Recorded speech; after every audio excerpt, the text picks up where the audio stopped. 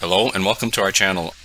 Today we're going to show you how to use Google Vision OCR technology to extract text from images.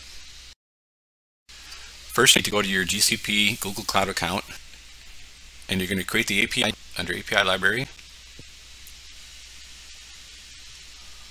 Type in Cloud Vision API, select that from the list.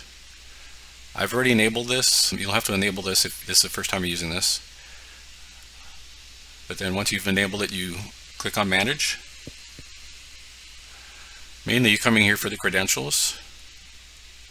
So you're going to create new credentials. You select the service account. Type in the name.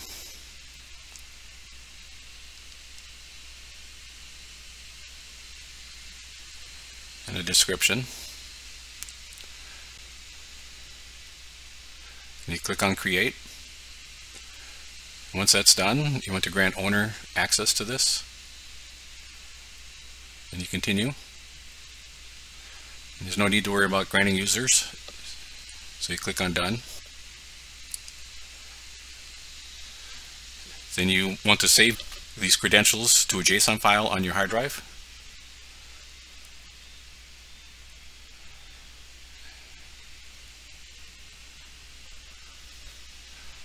But first you need to add a key. Select the JSON format. And once you click on Create, this has saved a JSON file on your hard drive. Okay, now that we have the Google Vision service set up on the Google Cloud website, let's cover some code. So this is a Jupyter notebook. It shows how to use Google Vision and it prints out the results from the service. First thing you need to know is that we need to use the Google Cloud SDK. So we need to include that. There's some instructions on how to set up your environment. Next, we use the JSON file that we created on the Google Cloud website, the one that I asked you to save the location of. There's no need to do anything to this file. Everything's already inside that file that you need. You just need to create an environment variable that points to it. Next, I have a function called detect text, and this does most of the work here. First thing I do is I create a client that is one of the Vision clients. You can see that's the Google Cloud SDK. It's using the image annotator client version of the client. Next, I read the file, the image file that I'm going to send. I store the information in the variable called content. Then I use that variable when I send it to the vision.image function. I save the output of that into an image. This is where I'm calling the Google Cloud client, passing in the image using the document text detection function.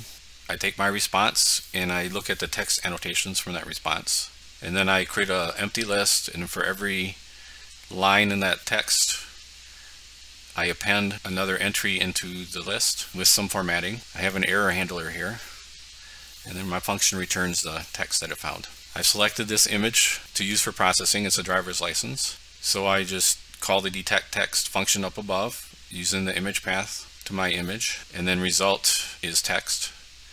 Then I display the first item from text, and then I display every item in text line by line, and then I'm going to look at the image to see how accurate my OCR was. Okay, we'll go ahead and run this.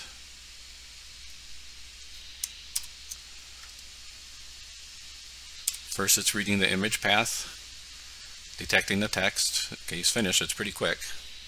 This actually runs on some very fast SSD hardware with GPUs in Google Cloud. So of the three major cloud services, this one's the fastest.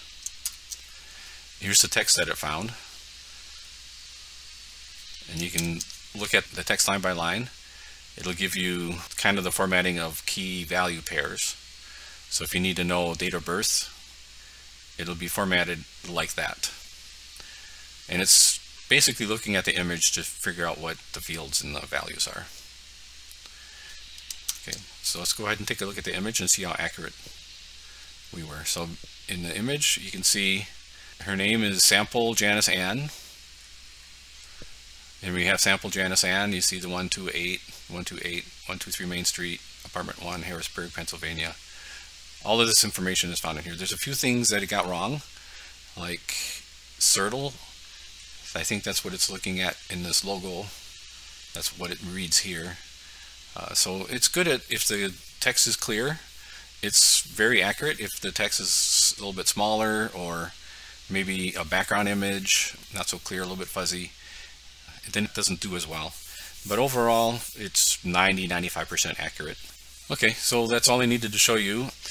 I'll save the repo link in the description below if you want to go ahead and download the code and run this yourself. Otherwise, that's all I have for today. Thank you for watching our video. Please hit the like button and subscribe to our channel. As always, comments are appreciated. See you next time.